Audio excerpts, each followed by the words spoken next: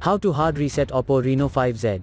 Step 1. Firstly, switch off the mobile by holding the power key for a few seconds. Step 2. After that, start pressing volume down and power button for a couple of seconds. Step 3. Then tap on the English language. For further detailed guide, please check the link in the description. There you will find further steps on how to hard reset your smartphone. For further detailed guide, please check the link in the description. There you will find further steps on how to hard reset your smartphone.